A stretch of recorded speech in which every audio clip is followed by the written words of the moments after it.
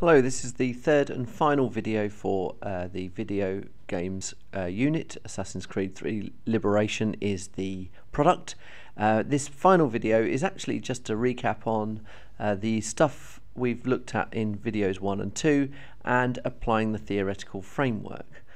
So the learning objectives for this video are going to be fairly obvious, but what we're going to do is apply aspects of the theoretical framework relating to audience, which was one of the videos, and then discuss industry theories that consider regulation and ownership, covering the other video. So we'll start with audience, and in particular audience effects, which was something we looked at regarding the theorist Albert Bandura. So we know that this is a theory that was introduced specifically for this media product.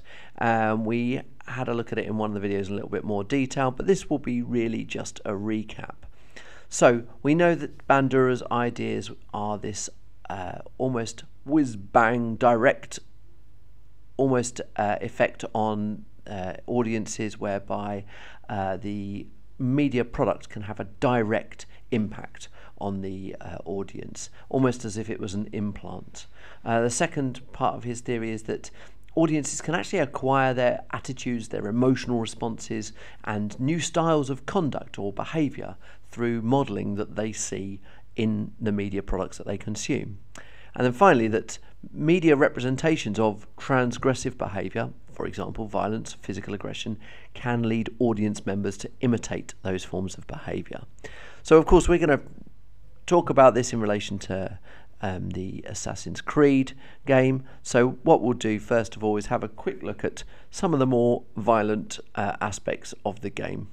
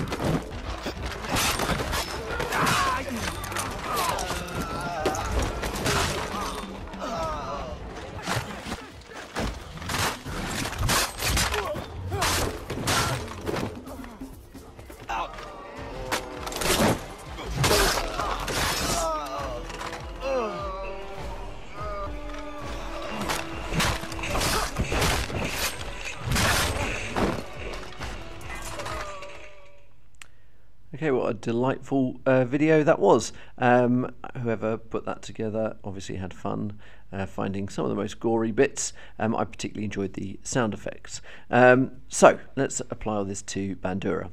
So clearly there is a lot of violence in the game, despite the fact that you would obviously want your character to avoid being attacked or killed. Violence is obviously key to the protagonist, and it would be fair to say, I think, that it's somewhat glamorized, or certainly could be described as, I guess, gratuitous violence. Now this is where we start to think about Bandura. Violence on this level could of course spark fears that the violence could be imitated. Now this would perhaps be more keenly felt in the UK, where knife crime has become a zeitgeist, certainly within the media.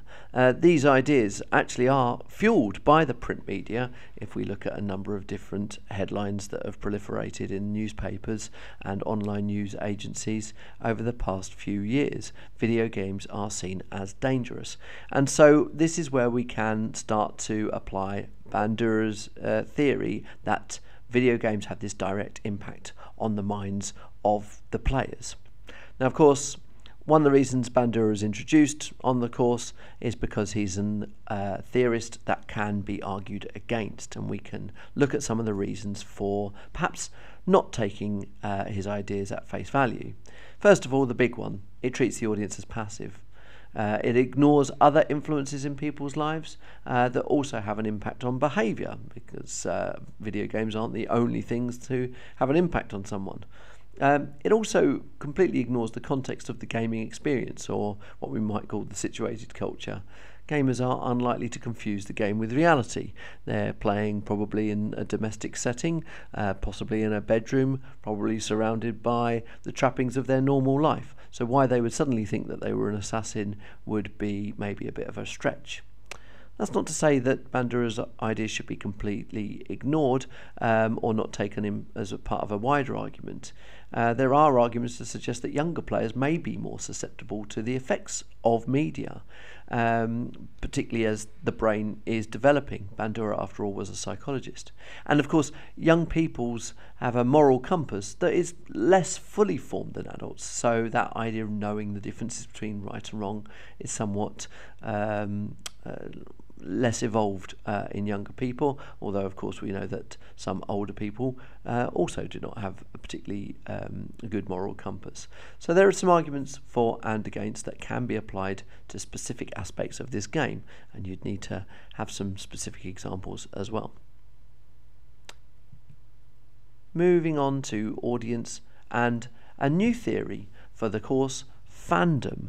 And this theory is less to do with what the media does to us, an effects theory, and more to do with what we do with the media. And in particular, this is the work of a man called Henry Jenkins. Here's Henry Jenkins, and here are his ideas. He believes that actually fans are active participants in the construction and circulation of textual meanings. He goes on to say that the idea has the idea that fans will actually appropriate texts and read them in ways that are not actually or fully authorised by the media producers. This is known as textual poaching. And then finally, the idea that fans construct their social and their own cultural identities through borrowing and inflecting mass culture images. And they're actually part of a participatory culture that has a vital social dimension. So some quite complex stuff there that's maybe fairly heavy, and we'll kind of take these ideas one at a time and hopefully apply them to Assassin's Creed 3 Liberation. So let's look at this first idea, the idea that fans are active participants in constructing and circulating textual meanings. The question I have is, how can audiences be active participants in the construction and the circulation of textual meaning? How can the fans, the audiences, actually add meaning or create meaning for a text that's already been written and produced and designed by somebody else? The answer, or one of the answers, for video games specifically, is that video games are fairly unique in as much as the game's narrative is largely controlled by the player. So, in other words, whilst a game may be written, designed, animated, published, the player still has some work to do here. They can construct their own narrative, they can choose how to play it. There is potentially an infinite amount of different ways that players could play a video game. Although some actually may see interactivity as a bit of an illusion of choice, that the video game will always direct you and steer you towards the narrative that has been written. Additionally, though, in favour of Jenkins' point here, the online community is actually much more vocal now in how it understands games through reviews and video walkthroughs on YouTube. So if somebody is playing a walkthrough of the game, is recording that, puts it online, does their take on the game, their interpretation of how the game should be played, does that become more prevalent? Does that become more powerful than the intended reading? We all know that there are preferred, negotiated and oppositional readings. Can there be instances with video games, if someone posts their own walkthrough online, that the negotiated reading can become more prevalent than the preferred reading? So this is what you need to do. and take some notes on, watch some of the walkthroughs of Assassin's Creed 3 Liberation on YouTube. Find examples of the different readings of the game, or even different interpretations of how the game should be played and what the overall aims are. Moving on to Jenkins' second point is this notion of textual poaching, the idea that actually fans can appropriate texts and read them in ways that are not fully authorized by media producers, which obviously links to our last point about walkthroughs and how the games can be interpreted or seen or read in different ways. My question for this one is a little bit different though. Other than walkthroughs and online reviews of games, what different platforms are actually available for audiences to appropriate or poach texts that aren't theirs originally? Now, to do this question, you'll need to think a little bit outside of the box and to find other ways and do a little bit of research into how audiences are actually using texts in ways that they weren't designed for originally.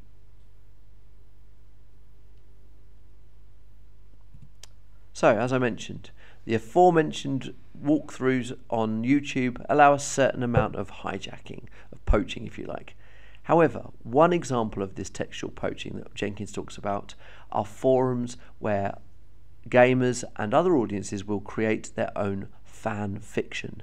This is where the characters, the settings, the plots, the storylines, the worlds of video games are used for audiences to write their own short stories, some of which are almost kind of novella length. This is a subculture, if you like. It's quite a fascinating use of media text. It is becoming more and more prolific online, and actually far from being something that's an incredible niche corner of the internet. And so what you should do to get an idea of this is read some of the fan fiction. Find some of these forums online. Think about ways in which the characters and ideas from the games have been hijacked on social media platforms. And also think of other ways in which characters can hijack the characters or the narrative itself to use the game for themselves.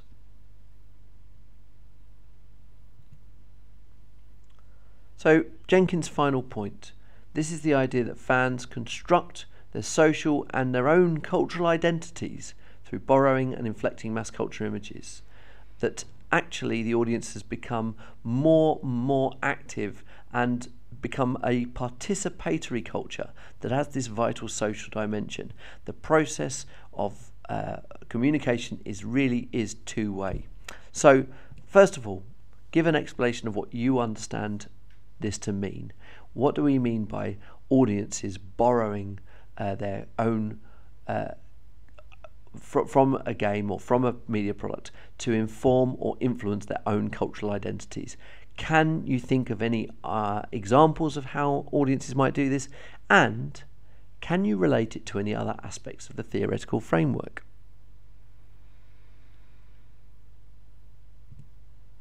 I'm going to give you just one example, but you will find others of this.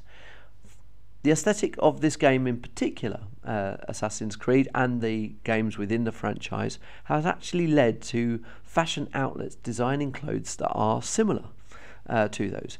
Now, I'm not talking about cosplay, which might fit in a little more with the second point that Henry Jenkins mentioned of textual poaching.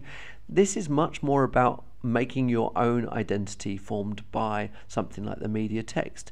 And it's not suggesting that perhaps this is the only media product that someone will use to shape their identity, but certainly wearing a jacket or a hoodie or something that's functional clothing that might be in the style of or influenced by the Assassin's Creed game says something about you as a person. It might identify you as a specific type of gamer. It might be just that you associate with gamers in general. Similarly, characters might actually adopt pseudonyms and traits on a variety of social media platforms. You might decide to inhabit the life of a character on a social media platform. This is what social media is open to. And again, It's similar to that idea of cosplay, where you are inhabiting another person to a certain extent. Of course, I'm sure most of you got this, but the theorist to compare this to is David Gauntlet and his work on identity.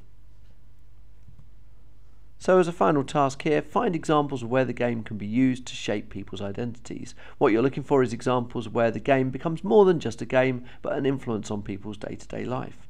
Can you find evidence, for example, of this going any further than just perhaps borrowing the look or the style of these games? Moving on to cultural industries, we're moving on to the industry side of things here, and we know cultural industries is a theory by David Hesmergalch. So again, we'll consider his work in a summarized form, and then we'll apply some of the ideas to it. Just to run through his ideas, they're quite simplified in this sort of précis of his work.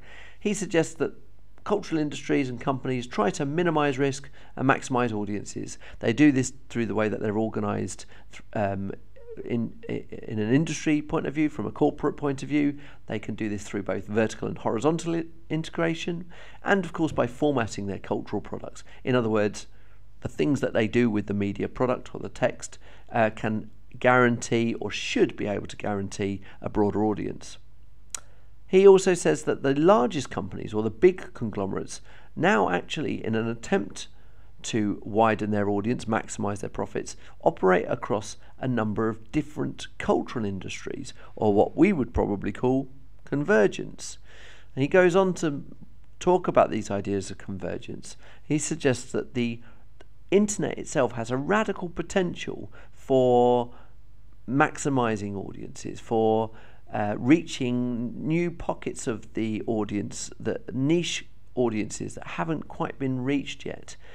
However, he says that this convergence and this use of the internet has only been partially incorporated. It hasn't been fully exploited, and he puts this down to the fact that that many companies and corporations are more profit orientated than looking at the potential creativity of the internet. So before we apply all these ideas, let's just quickly remind ourselves of some of the stuff we looked at in the industry lesson, some of the contexts behind the Assassin's Creed III Liberation game. So from a production and economic context point of view, it was part of a successful franchise developed by the games company Ubisoft, released in October 2012 alongside the Assassin's Creed III game. Now, the reason it was released alongside another game in the franchise was because Assassin's Creed III Liberation was originally exclusive to the PS Vita, which was new at that time. It was later re-released in a modified high-definition version across a broader range of consoles and systems, not just the handheld Vita. The game could be purchased over the internet via outlets such as Steam, PlayStation Network, or the Xbox Live Arcade. Now, from a social and cultural context, the game also had various talking points. The introduction of the PS Vita was an attempt to tap into a market of handheld gaming devices, which of course in 2012 was entirely energized by the growing popularities of games being played on mobile phones. The Vita had many similar functions, and you can look back at those in the previous lesson. And Assassin's Creed III Liberation had more diverse representations of women than many of its competitors within the industry, and even of previous games in the Assassin's Creed franchise. So with all of this information and the information you had before, what would David Hesmergalch say about this? Look at the summary of his arguments, apply your own knowledge of the game.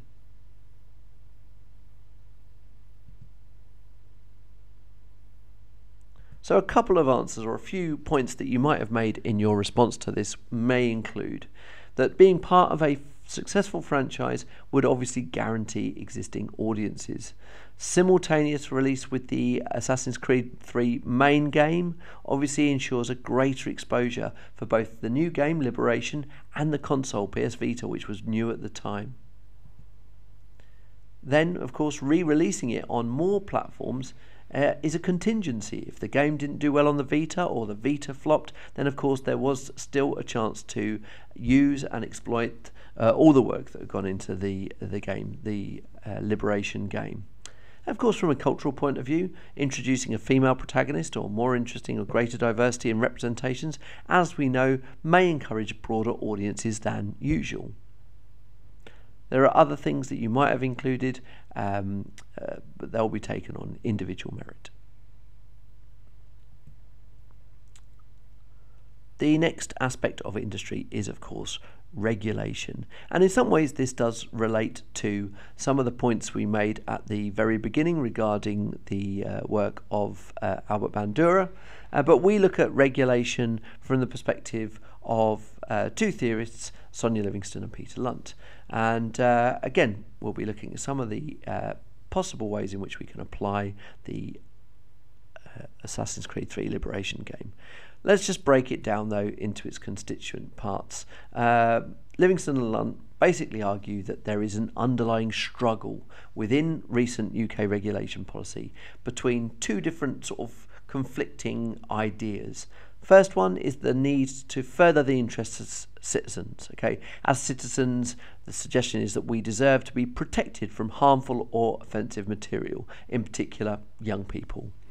Of course, the other side of the coin there when it comes to regulation is that we also believe very strongly in a freedom of expression and freedom of speech, and also we live in a sort of free market capitalist society. So there is the need that consumers have to ensure that they have choice, to ensure that they have value for money, to ensure that there is competition within various markets. So those two aspects, protecting people from harmful material, is opposed to the idea that there should be greater and greater choice in society. The second aspect of Livingstone and Lunt on the specification is that, of course, with an increasing power of global media corporations and the rise of convergent media technologies such as the internet, and transformations in the way that production happens, the way that distribution happens, the marketing of digital media, really all of these factors has placed traditional approaches to media regulation at real risk. It's a far more complicated issue than simply slapping a label on something, giving it a certificate, banning things. Okay, so that's what their points are, is that regulating industries that are part of convergence that have online entities is a really tricky business. So a little bit of background information. Again, this is all covered on the previous video, so you should have some notes on this already. The representations of violence are a clear aspect of the decisions given to give Assassin's Creed 3 Liberation that 18 PEGI rating.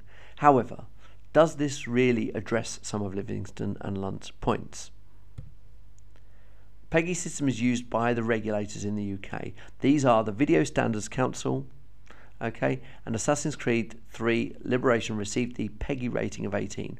The PEGI rating is the one given and used by the Video Standards Council. So, you need to find out the following things. Based on the Video Standards Council mission statement and the PEGI criteria, what reasons might there have been for giving this game an 18 certificate? Have a look closely at the criteria and justify it. Second question, how can this rating be compared to the regulator in America, which is the ESRB? And can you research the UK's previous regulator, which was the BBFC? Have things changed under the Video Standards Council's watch? So some of those answers will have been quite factual. They'll have been pairing up criteria with the game itself. But let's think a bit more closely at how we can apply and just discuss some of the ideas that Livingstone and Lunt introduce. So first of all, does the regulation of this game actually represent that conflict between protecting audiences from harmful material and creative freedom of expression? Is there evidence of that conflict? And if it does, how would you say it does? And the second question, if we want to apply Livingston-Lunt and show the examiners that we properly understand it, what arguments can you make that because of convergent nature of games like this, which is fairly undoubted with ACIII Liberation, the amount of convergence used in different forms of media, how can we show that the regulation of games is becoming increasingly difficult?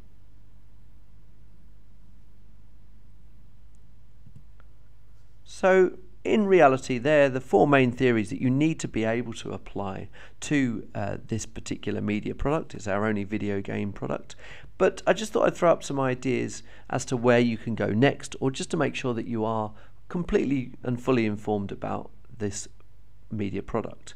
Of course, there are a number of different relevant issues to explore and research that are attached to this particular product. The issues covered in these lessons are very much a jumping off point for a much deeper discussion.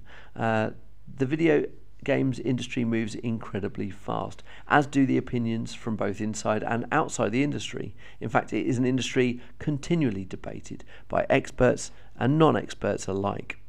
So I'm just going to leave with you some final thoughts, some final questions that you might want to explore and research and your own time to make notes on, so that you know that you've got a really decent set of notes based on this media product. First of all, what merchandising is available for the game? How can that be related to both parts of the theoretical framework involving both industry and audience? Does it tap into Hesmagulch's ideas of maximising profits, minimising risk? How can we talk about merchandising for a game in relation to Henry Jenkins' fandom? Moving back to perhaps Bandura and regulation a little bit more, how has this debate on video games and the impact they have on individuals actually moved on? Are the same old arguments being made as were 30 years ago? Or has any new research debunked old research? Can we find any maybe psychology research that perhaps usurps Bandura or even backs him up? And then finally, again, this has been discussed in the previous videos, but please make sure that you've got plenty of notes on this. It is a key topic that the examiners like to explore. How are new technologies changing the gaming industry and the relationship that there is between the player and the game? And if you have all of those things, if you've got plenty of notes on all of those aspects, then you'll have a great understanding of the Assassin's Creed III Liberation product.